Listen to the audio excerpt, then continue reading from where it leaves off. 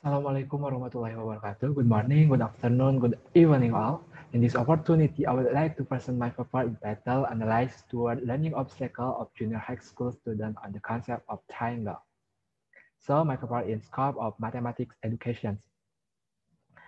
My name is Idvan Aprizal Bintara. As author and presenter, I'm a master student of Mathematics Education Universitas Pendidikan Indonesia.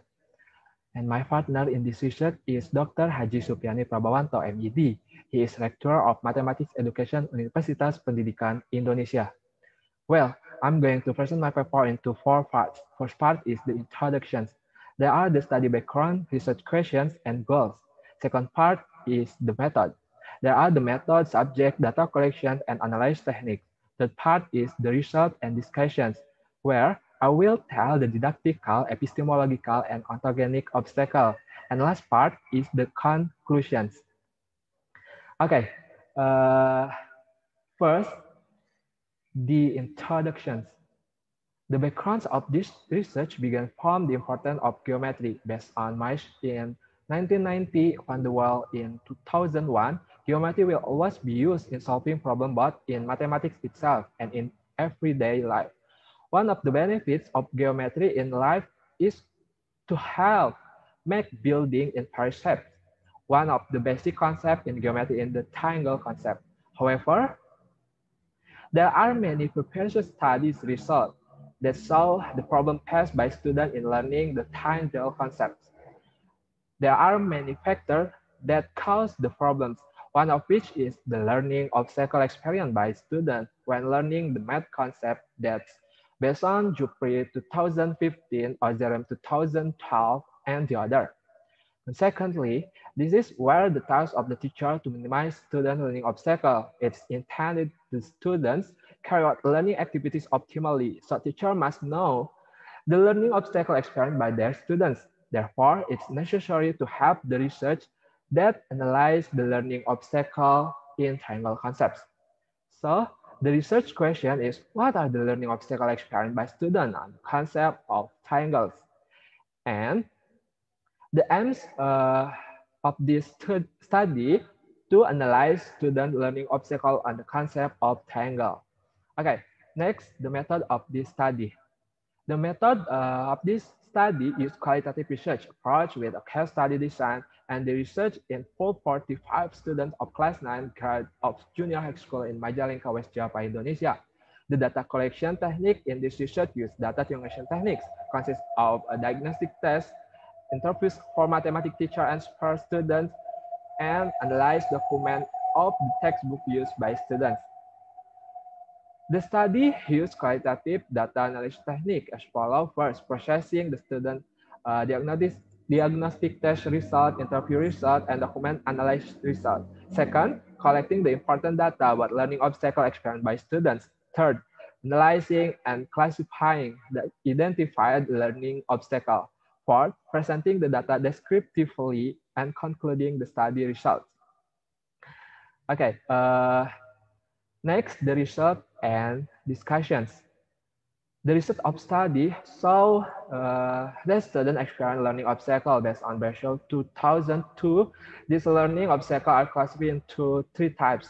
There is the didactical obstacle, epistemological obstacle, and ontogenic obstacle. Figure 1, the student answer in problems number 1. Figure 1, so the student were asked to describe the definition of triangle, and there are answers from student 1. It can be seen student 1 really remember the definition of triangle in the textbook used by them. However, the definition of triangle in the textbook is written, a triangle is a plane that is bounded by 3 sides and has 3 angles. The choice of the word bounded by creates confusion over the student image of the triangle. Students interpret the definition of triangle in the textbook as an area bounded by 3 sides. This is more directed the area of the triangles. Selection, the word bounded by should be replaced with the word has or consists of or with, because Joyce 1996 defines a triangle as a plane with 3 sides. Wait. So Here we saw the student experience orthogonal obstacle because students are not able to follow the learning demand on the triangle definition, and didactical obstacle because the textbooks are inadequate in presenting the triangle definitions. And figure 2. The student answering problem number 3. In figure 2, it saw the student are asked to calculate the area of triangles and their answer from student 2. Actually, after being interviewed, student 2 knew that he had error in calculating the area of the triangle. The student considered the formula for the perimeter of the triangle as the area of the triangle. That caused student only memorize the formula and didn't get the opportunity to understand the formula behind this. And we know Suryadi stated that it can cause students to lose the meaning of the process or doing mathematics. Here, so the student experience orthogonal obstacle because students are not able to follow the learning demand in the area of the triangle materials, and didactical obstacle because the presentation of the triangle concept in the textbook is incomplete or not in accordance with the needs of students, and learning activities don't facilitate students to learn actively. And next, figure 3.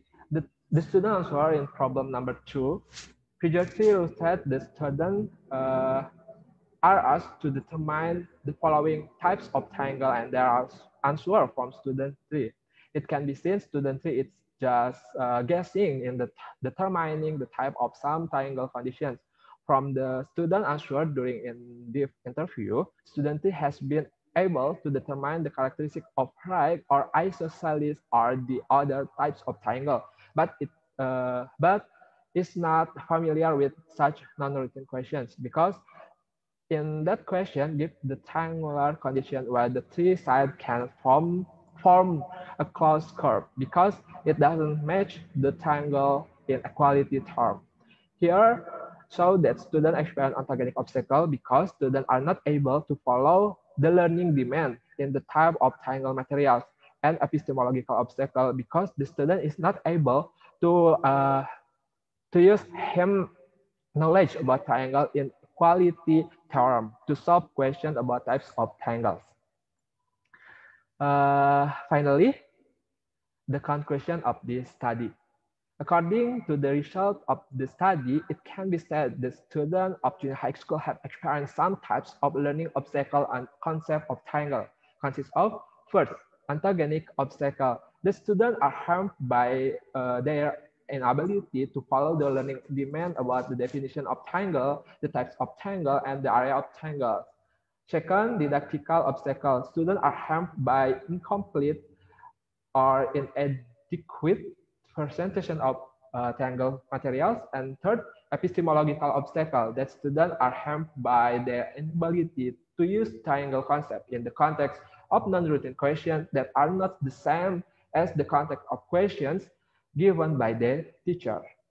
Okay, that's all for me. Thank you for your attention.